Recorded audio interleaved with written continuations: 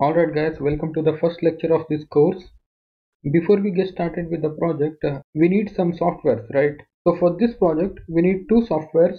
One is Atom Editor and another one is Git Bash, okay? So if you have Atom Editor, then that's fine.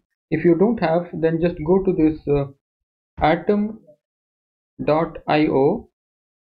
okay? So this is the website where you can download Atom Editor. Okay, click on this download button and it will get downloaded into your system. And to install it, it is a very simple process. Just hit next and install. I have already installed it in my computer. So make sure you install it in your PC as well. If you want to use another code editor like PyCharm or Sublime, then that's totally fine. For this course, I'm using Atom. Alright. And next we need Git. Okay, to install Git you have to go to this git-scm.com. you will be landed into this page.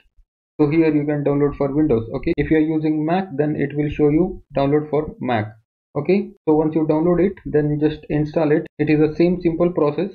Okay, so once Git is installed, and if you go to this desktop and right click, you will see these two options, Git Gui here, Git Bash here. Okay, we will be using for the most part in this course we will be using this Git Bash here. Okay, alright, so make sure you install them and I'll see you in the next video. Alright, thank you.